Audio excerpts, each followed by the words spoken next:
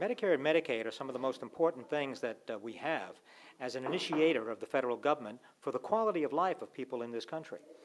The Medicare situation and then followed by Medicaid was set up with the Lyndon B. Johnson campaign back in the 1960s, and it has been increasingly effective. More and more has been done to make it stronger and more effective since then, and that needs to be maintained.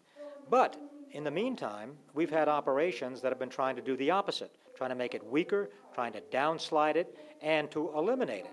Take, for example, what George W. Bush and the Republican majority in the campaign in Congress in Washington did back in 2005.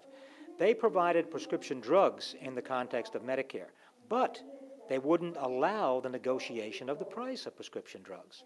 So they knew that that was, for their advantage, something they wanted to see done, because that would drive up the cost of prescription drugs, and it would drive up the money that was being spent by Medicare, and it would reduce the quality of Medicare, reduce the quality by wasting its money more and more. We are now in the process of changing that, trying to get the cost of prescription drugs to be negotiated. Take, for example, what the federal military operation pays for prescription drugs. They negotiate the price, and they pay about a third of what Medicare is paying for prescription drugs. This is something that can be changed and can be changed effectively.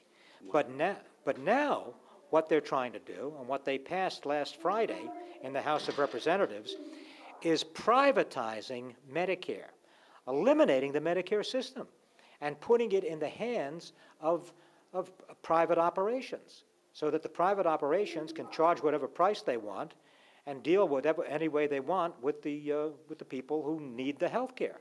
That, of course, is going to drive up the price dramatically, just as the prescription drug operation has driven up the price and continues to do so. That will continue to drive up the price dramatically, and it will basically weaken and weaken and weaken Medicare. But the Senate will go. And eventually eliminate it is what they want to do. The Senate won't go along with it. I don't think the Senate will go along with it. I hope not, because there's a Democratic majority in the Senate.